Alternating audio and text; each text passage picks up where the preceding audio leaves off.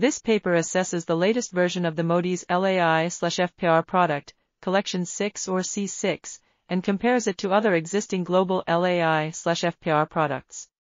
It finds that the C6 product is more accurate than its predecessor, C5, with reduced root mean square error, RMSE, values ranging from 0.66 to 0.80.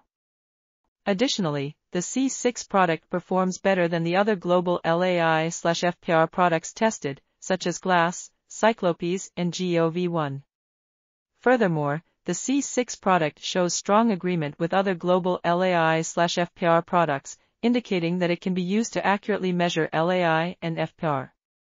Finally, the C6 product is able to capture seasonal variation in biomes, except for evergreen broadleaf forests, where cloud contamination causes unrealistic variations. Overall, the C6 product provides reliable biophysical information on the land surface when diagnosing climate-driven vegetation responses. This article was authored by Yan, Taejin Park, Guangjian Yan, and others. We are RTCLTV, links in the description below.